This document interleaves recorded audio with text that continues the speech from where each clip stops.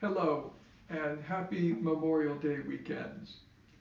I wanted to report and give the parish an update on the task force recommendations as we prepare to open St. Brigid of Kildare Parish Church for public worship. As we continue preparations to reopen St. Brigid for public masses and prayer, we want to share with you the current projects that are in progress to ensure we provide a safe environment and the safest environment possible when our parishioners return to St. Brigid Church. Readiness is of primary concern with safety before we simply settle on a date.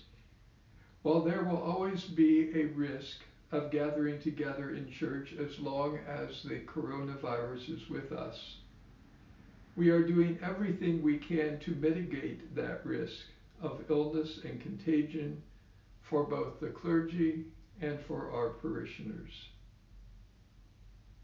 We know that many of our parishioners will not be able to return to St. Brigid for some time due to age concerns, health restrictions, or simply anxiety and out of fear to be in large crowds as long as the virus is with us. Therefore, we continue our live stream daily and weekend masses even after we open our church for public worship. This practice of our live stream will continue on as a norm for St. Brigid now, especially for our sick and homebound parishioners and those who for whatever reason simply cannot join us. New cameras have been purchased to replace the interim setup in the church that we currently have, so that our parishioners can more easily and safely move about in the church. New cables have been run in the church as well as to help support the live streaming of our masses. We are working with our HVAC contractor, heating and air conditioning, to analyze and test the air circulation inside the church to assure optimal airflow. We also are exploring ways that we can update our current system of airflow. And the airflow continues to be monitored when we do reopen to make sure that there is sufficient circulation for our parish. We are working on the seating layout in the church to meet the prescribed 6-foot guidelines necessary for social distancing.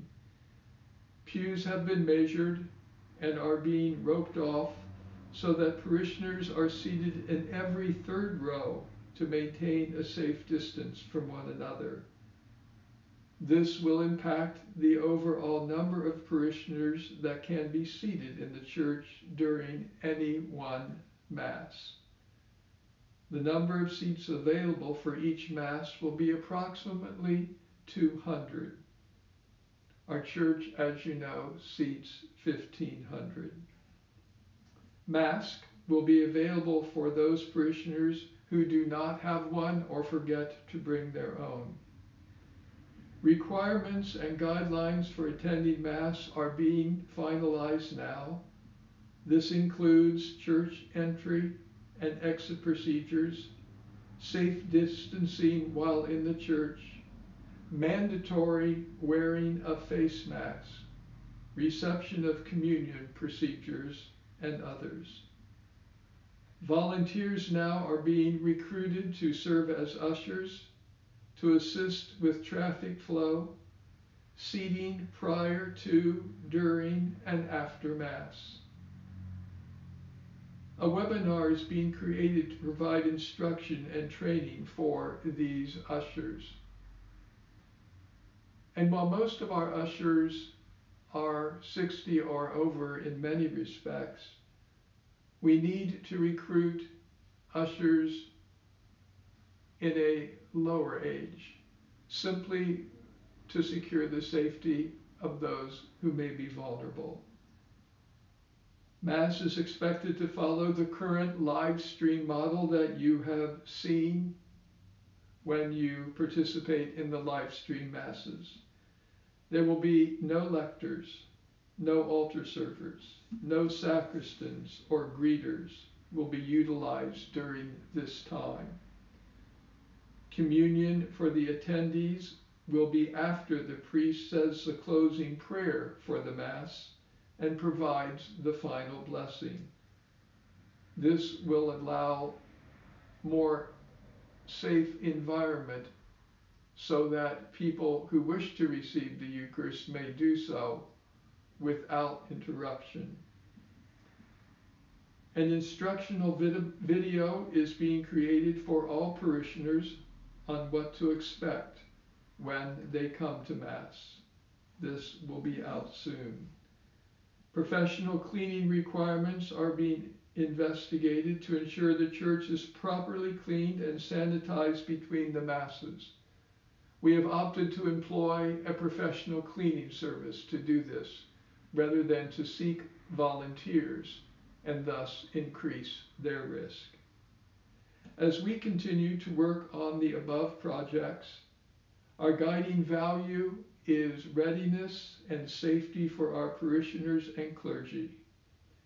We are taking our time to address all of these details and have created specific guidelines and procedures to celebrate the Eucharist with as much integrity as possible and dignity when we reopen. I will be giving you updates as we near the opening of St. Brigid of Kildare Church. In the meantime, I simply ask for your continued patience and support so that the environment that we will be able to offer in the church will be the safest possible and will also allow you to commune with the Lord Jesus. God bless you on this Memorial Day weekend, and I hope soon to see you at St. Brigid.